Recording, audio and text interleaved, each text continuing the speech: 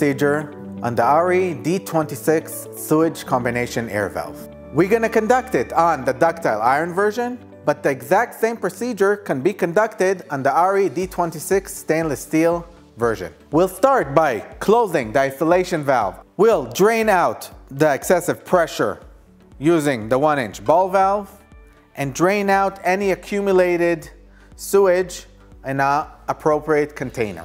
Once pressure has been released, we'll start by opening the 4 bolts on the cover using a 19mm spanner.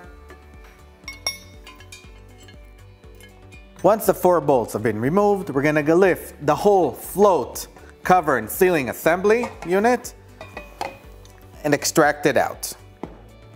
We're going to extract the spray guard cone. Once unit has been washed thoroughly, we'll need to inspect the condition of the internal sealing and orifice seat area. Now we're going to remove the whole float and sealing assembly from the cover unit. We'll use a 10mm wrench and a 8mm Allen screwdriver. We'll open up the dome cap bolt, extracting the bolted cover head. We're going to extract the bushing using the lever, and then the whole external lever slides out of the cover orifice seat. We're going to inspect the air and vacuum orifice seal and the internal air release seal. We'll inspect the spring.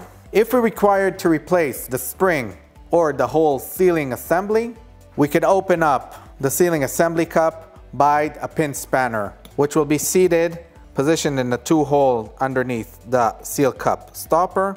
We'll thread it out from the float stopper. We'll inspect the spring. It could be replaced with the whole float sealing assembly, and we'll replace the sealing cup assembly with a new unit. We'll close it in the reversed order it was threaded and fully tightened back using the pin spanner.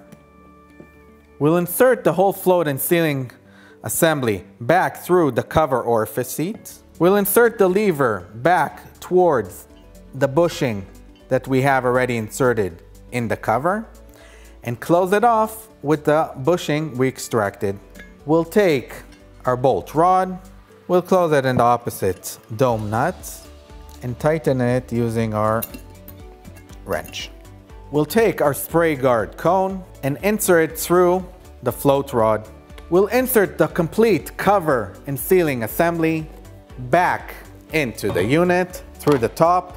We'll put the cover on the body and thread back the 4 bolts on the cover. Using a wrench, we'll tighten the bolts on the cover. We'll make sure that the drainage ball valve is closed, and we will slowly open the isolation valve underneath the product. We'll check for any leaks for any internal parts of the body, and our maintenance procedure has come to an end.